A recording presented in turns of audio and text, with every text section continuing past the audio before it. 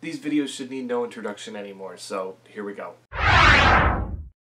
Hi, can you do an update on Where's Brendan Urie and Panic at the Disco? Yeah, they're still MIA. Bro, how are you gonna put Rock and Roll Over at 12? I think it's a top 5 album with more songs you can think of, like Ladies' Room, See You in Your Dreams, Take Me, and a lot more. I don't know how many times I have to say this, but there are certain albums that will entertain you that won't entertain me, and for Rock and Roll Over, that is one of the Kiss albums that just doesn't entertain me. I'm sorry. Josh Farrow believes in Christianity. You believe in LGBTQ+. You get offended when someone doesn't support LGBTQ, vice versa. Who gives a crap? Give everyone the liberty to think what they want. Alright, I don't know how you can believe in the LGBTQ+ when it exists. I'm just saying, I mean, Christianity exists too, but we don't know if this so-called God person exists. But the LGBTQ+ community is a real thing. It's just, I think the word you're looking for is support it.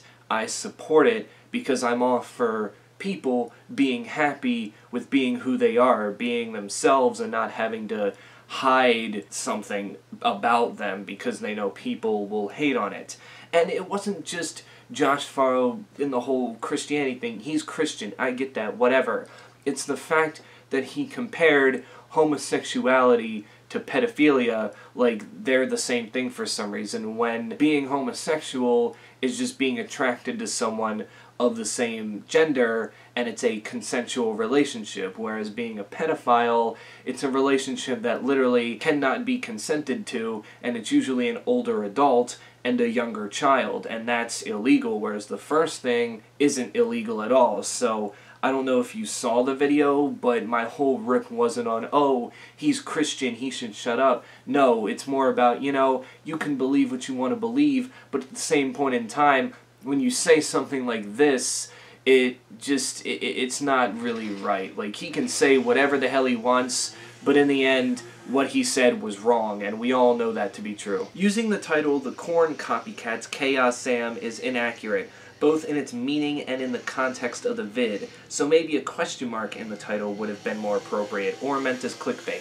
It's meant as clickbait, kind of. I mean, I clickbait my videos, but at least I talk about the subject of the title of the video. I'm not like clickbaiting and not speaking about it. And the reason I titled it that without the question mark was, yes, because it would bring to people's attention, but I also wanted to show how ridiculous it was because, you know, every time I see a title like that, oh, this band, Chaos Zam, is copying Korn, and it was always the exact same song. It was that one song. I can't remember the name of it, but I went back and listened to their albums and any of their other material just to make sure that they were actually maybe blatantly copying Korn. But when I listened, I was like, it's just this one song. Like, there's other elements that would suggest that they're being, you know, inspired by Korn, but that one song in particular was the only song I listened to when I was like, yeah, Korn could sing this. Like, that is definitely Korn, the riffs, the vocals, all this kind of stuff. It wasn't me going, oh yeah, no, they're full-on copycats. Again,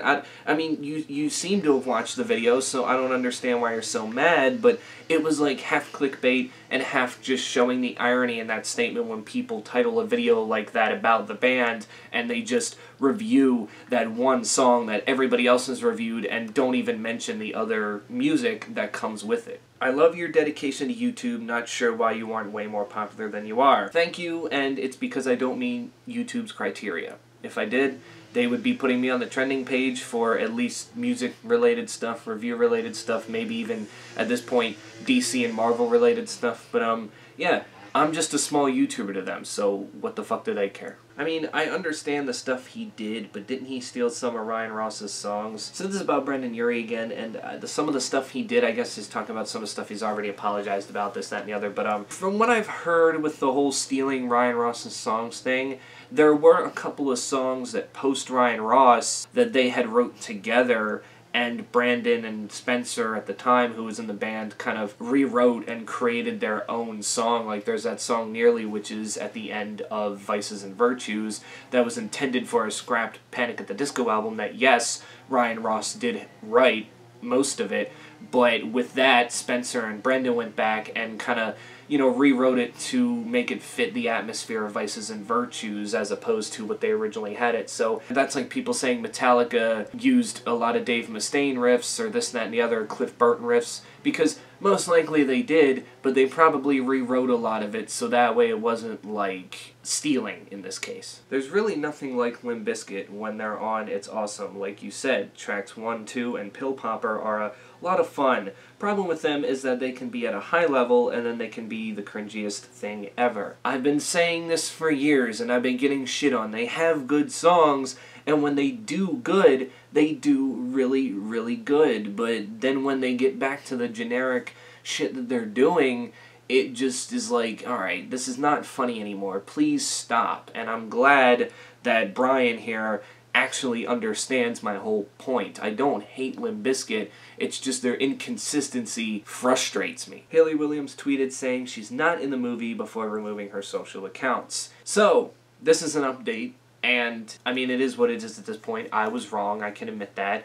Even though, when you looked it up, and you looked on her, like, wiki page and all that filmography, she popped up in the voice acting for this movie. I don't even remember the name of it anymore. And I was like, oh, that's cool, she's dipping her toes into some voice acting. But, no, it seemed that, it's not true. Right before she deleted her social media account, she must have squashed the rumors there and said, I'm not in this movie, which is completely fine, but, sometimes when you find stuff on the internet, it never always ends up being true, so I will take the L on that one. What the heck does cancel Brendan even mean, LMAO? In this day and age, he doesn't even need record labels and all that shit. People would buy Brendan's music no matter what. I do agree with at least that part. I mean, Brendon Urie can just drop the Panic at the Disco name and I think he would be fine doing the whole solo career. What the heck does cancel Brendan even mean? It means people wanted to end his career over false allegations. It's what it means. I myself, again, in that video, wasn't saying he should be canceled. I was just kind of going through what I saw, and then when I looked more into it, I was like, oh, okay, so he's innocent then. He didn't do any of the stuff that was said, so why are people still freaking out about this? It just, I don't know, some people, I guess, again, like to hear what they want to hear. I honestly can't believe that Limp Bizkit fans actually like and will defend Dad Vibes. It's low-effort garbage. See? I'm not the only one. I thought your original video just wasn't very good, and there are plenty of reviews of the song from people that didn't like it, that didn't get trashed. You mentioned they were generic back in the day when they created the genre. You said it didn't have many views when a little research would show it had 250,000 views between 2 channels. But more importantly, a review is about the song, so review it. The song isn't that serious, and before you even started the song, you said, I can already tell this is probably going to be cringy. Sounds pretty open-minded. The review didn't seem that grounded with any valid points, just some constructive criticism. I did review the song. I listened to the whole thing, and reviewed it, and gave you my thoughts on it. And again, I know you weren't supposed to take that song seriously. Limp Bizkit has songs that you're not supposed to take seriously. Like, do you really think that there's some sort of deep, meaningful story in the song Rollin'? Like, no, I know that, and it's an annoying song because it's just, its attempt to, be, I guess, more egregious than the other songs just falls flat. Like, a song doesn't have to be serious. I can, go get down with non-serious songs, but at the same point in time, it's got to sound like you put effort into it. And with Dad Vibes, like, they were trying at this whole thing of,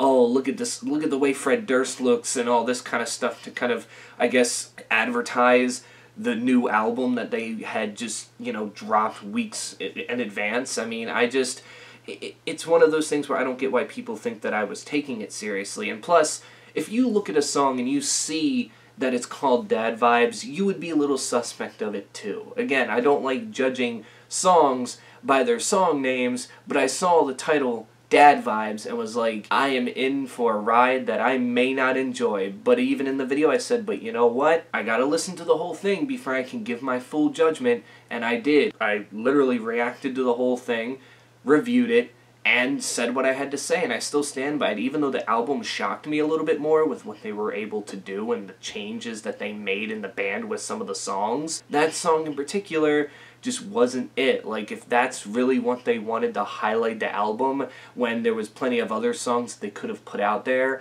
I mean, good lord, they did it completely wrong. Like, the album's already called Still Sucks, so you don't need advertisement for that. People are going to go listen to that album because you called it Still Sucks. But you could have at least, I'm not saying make another one of the serious songs like the highlight of the album, but you could have at least picked something else, like maybe one of your songs that, you know, from the first 2 tracks on the album that sounded similar to what you do. That way, you know, maybe some of the older fans would be like, oh, okay, they're still doing that, and then after track 3 they'd realize, oh no, they are doing all this different stuff, and it was actually more interesting than not. Was it good? Not really, but again, the reason I think I enjoyed it more than any of their other records is because they went out of their comfort zone and at least tried different things, so that way it wasn't the same boring generic song structure over and over and over again. So that is the last I'm going to even mention what I was talking about in that reaction review, whatever, because people still don't understand that, you know, I wasn't trying to rag on it. That wasn't my intention, but the song is bad, and that's all I was trying to get at. And maybe I did, you know, say things in certain points where it may have came off as I'm just, you know, ragging on the song to rag on the song, but I was a Limp Bizkit fan back in the day. I still listen to some of their songs depending on which one it is. And I fell out of love with them because I started to hear the genericness and the same shit over and over again from just album after album that I just couldn't take it anymore. They became boring to me. They were a band that when something new was coming out, I just didn't want to hear it because I already knew what to expect from it. And I thought mostly that's what Dad Vibes was going to be, and sure, it wasn't, but again, I was like, it still sucks. Album name drop. It still sucks because, you know, it's not as generic as what they do, but somebody could make a song like this before. I feel like I've heard this song before, and the fact that they went from just being Limp Bizkit to more of a parody of themselves, it's what really, really brought the song down, in my opinion. Alright, so that was it for more reading your comments. Hopefully, I was able to go through some of these comments and not necessarily answer them, because these weren't questions, but was able to go through more in depth with them than I would be if I were to just type it in and respond to it, because I myself don't like writing long statements in the YouTube comments. Other people do, but I don't. I like to be short, sweet, and to the point, and sometimes when you're short, sweet, and to the point, there's just some things that you have to leave out that you can't really say, because in the end you'll just, you know, write that book that you don't want to write in the comment section. But yeah. Until then, though, stay safe out there, wear your mask, get vaccinated, and I will catch you all in the next one.